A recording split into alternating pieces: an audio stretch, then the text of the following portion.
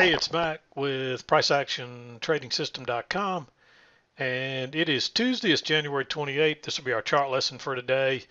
And we had a nice rally today. Looked like we were going to maybe have another sideways day again, but right about 8, a little after 8:30, about 8:40 or so, we kind of we found a little bottom here and started trending up, and we had a pretty nice trend the rest of the day. Notice I had the big two-tiered channel, which is in play, but we overshot that, and really it never came. You never really could use this again. It never came back to the trend line. It never even came back to the midline. So this was a clear, obvious two-tiered channel working up, and when it played out, we just went into this flat browner one. So really, this just would have been in the way later on. I would just remove it. I left it on here to show it to you, but I'm going to take it off so so it's not so confusing. When you back out, you can clearly see. And we even actually overshot the brown channel too, and you can see that led to a break and then a move to a new high, and then we trended down pretty much the rest of the day. So of course we got into 2 o'clock right here, and so I'm not going to talk about any of that. I didn't mark any of these trades up through here, but this is a very strong trend, and if you got a second entry in here, you'd probably want to take it, but you just don't really get any in here. There's some hidden second entries, but other than that, you really need to be good to look at stuff like that. So I didn't mark anything up through there. I think it becomes too, when you're not even coming back to the EMA, you finally did here, and you could, notice that new high right there. You actually made a triple top, and then you move down, and then back up, and then back down. There's a hidden second entry right there, and there's a nice bullish bar. So that's a possibility. I'll mark it green when we come back to it. We'll talk about it. I probably would be very interested in that trade with the trend being that strong, especially with this little congestion and then the drop out of it. And you might have considered going short there. I think it's really risky because this is really pushing strong here. And while this would have worked, I think it's risky. It's another one you could probably argue for to be green. You can see we don't have a lot of green ones in here today like we had yesterday. Yesterday was just kind of a crazy day, very unusual day really. And then once we got up here, there's another failed triple top, kind of failed second entry long, but it's right into the EMA and the midline, so I didn't mark it either because look, we had an overshoot here. We didn't even get back to the midline. Then we overshot it again, and so it could have bounced right there again and gone higher. So you had to be really careful looking for any shorts in here. Right here was a possibility because it's the first overshoot. Once we got up here, once we continued higher, then you had to be careful on any more shorts. And notice I didn't mark any more until we had an overshoot of this brown one, and this bigger blue two-tiered channel had played out. And then there's a shorter term here that had played out too. So and then you had this trend line working down, and you had a failed second entry long off of it. So I felt a little more comfortable going short at that point. So, but let me back out. We'll talk about the trades, and we'll wrap it up. I need to get out of here today, and I'm a little bit late doing this already. So I'm going to move through them pretty quickly. Of course, when I came in, we'd been trending up since 5:30. In case I hadn't said it lately, I usually start trading about 7 o'clock, and your volume really picks up around 6:30, but it, just to be, some days it's 7 o'clock. But by 7 o'clock, it's fairly safe to trade. You got plenty of volume, and that's when I usually start to my trading day, around 7 o'clock. So, but notice we were moving up. This trend line's really strong. It played out. We had 2 legs up, and then we had a lower high here on the fail. Notice that high, first entry, pull back, and there's a second entry long. It fails, and you really got a triple top there. I don't have my line on there. Put it on for you just so it's clear, and you can see that double test triple top. Nice bearish bar, and there's a second entry short. That's a perfect setup. It didn't turn out to be the high of the day, which it looked like it was going to be a range. I really thought that was going to be a sure thing there to get a nice runner on it. And you would have had a little bit of a runner, but it wasn't much. And then we bounced here. We started going sideways. We do come back to the trend line right here. But by this time, you're in another little trading range, and you can kind of see that right. And with this trend not being so strong to the downside yet, and having been really strong to the upside, I don't think you want to, you got to be careful in these congestion areas. And you can see that right there. And we had a little failed breakout, but by the time you can get in, you're right back to the lows, and you can't go short there because you see what happens. It bounces, and you really don't want to go long there either, even though it worked out. You just can't go long. But here we go. We finally get a breakout, and notice it broke higher right there. Notice that new low, so it's a first entry and a second entry, and it broke higher first, and it trapped all those people trying to get long, and then it ran and went right out the other side. I like going short with a sell stop right below the green bar, waiting on it when it went through, and boom, it drops. So now you got a two-legged correction. If we bounce here, it might be, you might want to consider, hey, this might be the center of the pattern. So mark that. Whenever we start going higher, look for your measured move. And you can see we actually went a good bit higher than that today, but notice we got right in there to that point and it tried to correct, but that would have been my first target right there. And you might have actually measured from right there to here and then use that for a target too. But we didn't quite get that one till much later. So none of these worked out really good for a measured move today. They would have given you easy targets, but you would have prices actually surpassed them. But anyway, this turns out to be a nice move down. There's a lower high here right off the trend line, but again, it's right into the low, and that's been a long move down, and I'd look for two legs right there. You actually do get two legs, or not much of one. And then there's another little second entry right there, but we've already had a break and a couple of moves down, so I'm a little leery of that one, particularly because that is an inside bar. This is really your signal bar, and so I didn't feel like that was a good enough setup to enter on that trade. And I think it would have worked. It's real close. It looks like I believe it would have worked. Yes. If not, let me just look. I'm curious if it would have worked, because I remember looking at that trade and thinking on it hard, but 54 would have been your entry, and yeah, it would have worked easily. So, but I still don't really like it. I guess because the main reason is because you got the trend working down. We get the break, and you got one leg down and then another leg down. And you actually push through the EMA, although a lot of times you'll push through more than once before you actually reverse, unless it's a strong reversal, and that's definitely not a strong reversal, at least not until here. But notice you get the one leg up correction, then you get your second leg up right there, and you get that failed second entry short and a nice bullish bar, and that confirms that shorter term trend line. I like going long right there. Then we come back again, and you get a double test, and again right off the trend line, and a nice bullish bar. I like that double test of that level, and boom, off it goes again. And then there's a double top, even though there's a little bit higher high, there's a double top here really. So you move down, you get two legs down, and so that's a second entry long again right off the trend line. Take that trade, and you can see the smart traders like that. Look at it go. And that's what really started. At this point, everybody realizes, hey, we're going higher. And it just takes off. And that measured move is right up in here, I believe. So there's another little hidden second entry here, but if you'd have went long on that one, you'd have got stopped out by a tick only to see it go higher. But again, off it goes. Then you get a little triple test up here, and this big bearish bar.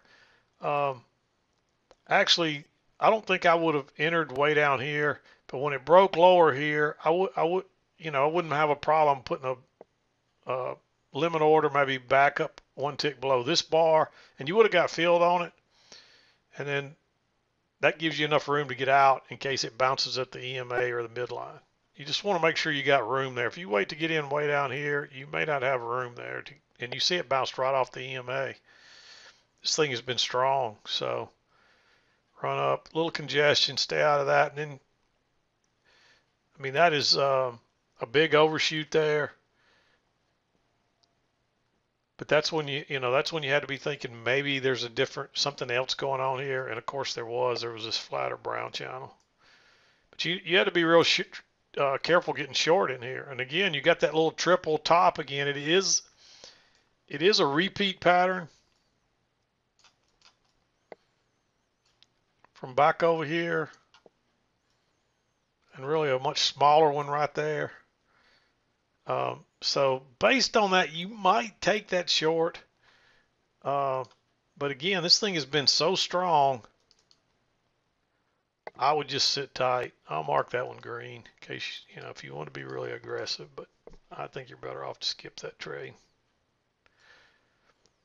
And of course you get a lower high, but now you're right back into the blue trend line. You get a break.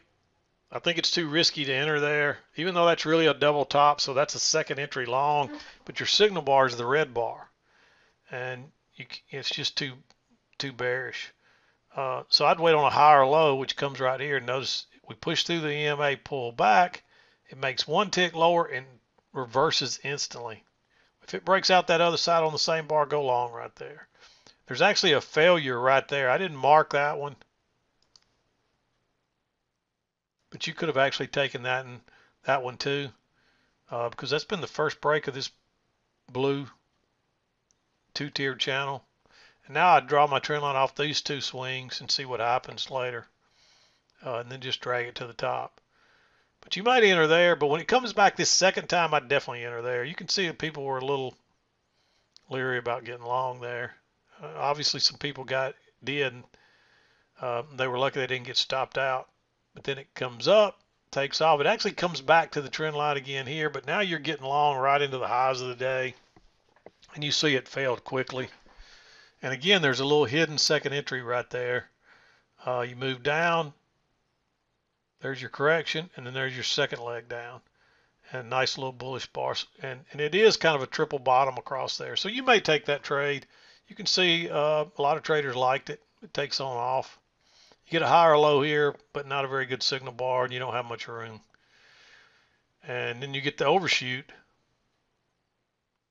and you start working down. Look how easily you push through the EMA and pull back, test that trend line, then pushes lower to the midline, comes back to the trend line and turns down again. That's a failed second entry long. You're going to trap a lot of traders there, and look at it go. You can tell they all had to exit.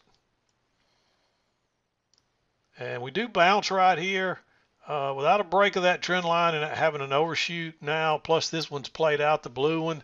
I'd be very leery of getting long here without a good setup, and you really don't. You get a higher low here, but again, very neutral bar. And then it comes back yet again, but look how congestive it is, and they trap some people. This is like a double trap. They trapped a bunch of people in long. They all exited, and then probably a bunch of new shorts got in and they ran it up. I definitely wouldn't go short right there either. So when it drops out of there and gives you a second entry long, notice that new high, pull back first entry, pull back second entry. First break of that trend line, I like that one. And you can see again, it takes off. Another nice trade. You would have got a runner on that one.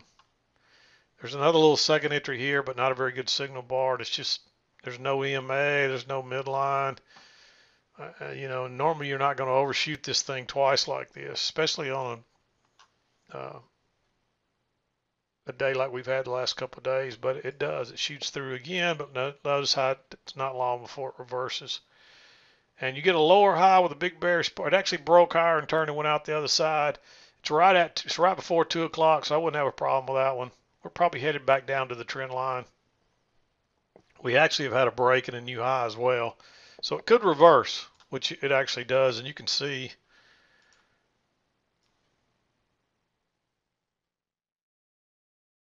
really that looks like your trend line right there. Let's check the bottom. Yep, notice how that fits right there. It fits really well. You drag that up, and there's your trend line. And that's how I do that off the other side sometimes when it's not clear off the top. You can see the midline fits real nicely in there too.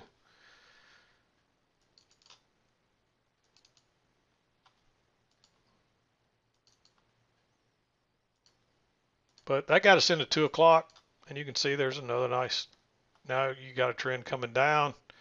We've had a break and a new low. We're into the next day though, so but yeah, it was a pretty nice trading day. It was fairly straightforward. The only thing that probably wasn't straightforward is like here you had a break of the blue and a new high, but it didn't reverse. Then you had but you'll see this a lot. This is too steep, but the market is very bullish today. So what will happen is you'll get a break at a new high, and then you'll either go sideways for a while, or you'll get a flatter channel like this brown one that keeps working higher. And then, of course, always look for your shorter term trend lines in there as well and play those, just like I did here.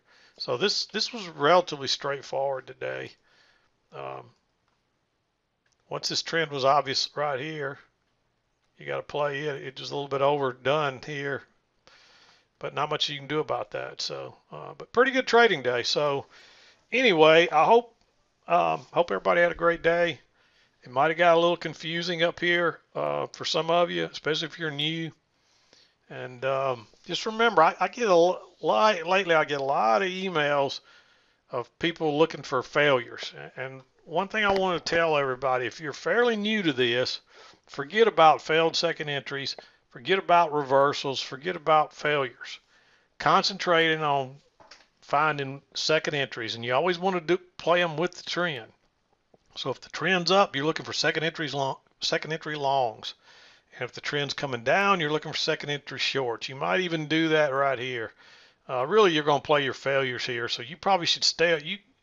If you're a new trader, don't be trying to pick tops at all, because that's all you'll do is lose money. You'll get it wrong every single time, I promise you. It's very hard to do. Once you learn price action and can read it, you'll get better at it, but you'll still get fooled sometimes. But if you're new, you'll be lucky if you ever pick a top or bottom. You will get it wrong every single time, and all you'll do is lose money. So forget about reversals. Forget about failed second entries that are against the trend. Concentrate on finding second entries with trend. And once you get good at that, then the failed second entries will just stick out like a sore thumb, because you'll see what's going on.